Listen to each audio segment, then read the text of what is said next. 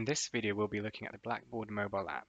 When opening the app for the first time on your device, you will need to type in your school's name. Here, you will type in Westminster and select University of Westminster. Your username is your W number followed by the first 7 digits, and then you type in your university password.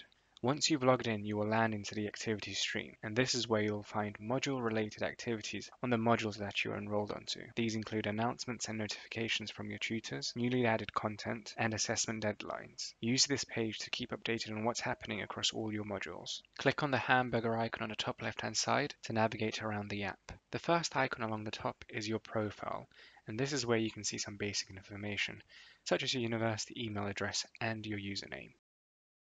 Next up is courses, and courses will show you all the modules that you're enrolled onto. When you access a module, this is what you will see. Along the top, you will see your current mark, and this is based on submitted work. You will be able to see your due dates for your assignments, and your next due date will be shown here. To see your upcoming due date, click on the date. Under course materials, you've got announcements, and this is where you'll see announcements from your tutor. Not only will you see announcements in the activity stream, you can access the announcements in each module. In course content, you will find the module handbook, learning resources that will house all the teaching materials, panopta recordings, assessments, and a link to our dedicated blog called Blackboard Help, where you'll see a list of frequently asked questions and answers to help you with the use of Blackboard Ultra and other learning tools. Let's take a look at learning resources. This is where you'll find learning materials. They may be organized by weekly folders or by topics depending on the module. If you'd like to download any content for offline viewing, just click on the arrow pointing downwards in the top right-hand corner. Not only can you view and download learning materials, you can also join a live Collaborate session.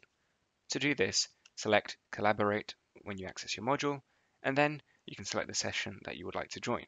This will open the browser on your phone and take you into the session. Once you have joined the session, you will land in the main room where the session will take place. Here are some tips when you're in a session. To raise your hand, select the icon at the bottom of the page. To access the chat, select the purple chevron, and this will open the Collaborate panel where you can send a message. To leave the session, select the hamburger icon on the top left-hand side, and at the bottom there is the option to leave session. What's great about the Blackboard app is that I can view and reply to discussions on the go. When you're in your module, select discussions, and you'll see all discussions that have been created. To reply, select Add Reply at the bottom and type in your response. Let's go back to the base navigation and have a look at organizations. Here you'll find any organizations that you're enrolled onto. In marks, you will see an overview of all your marks in the modules that you're taking. Due dates will show you upcoming assignments for all your modules. You can quickly see what's due and prioritize your work. In settings, you can adjust the push notifications for the app. You can choose to be notified when new content and discussions are created, when new marks and feedback are released, and you can be reminded for upcoming due dates. For further resources on Blackboard, you can visit blog.westminster.ac.uk/blackboardhelp/student. Thanks for watching.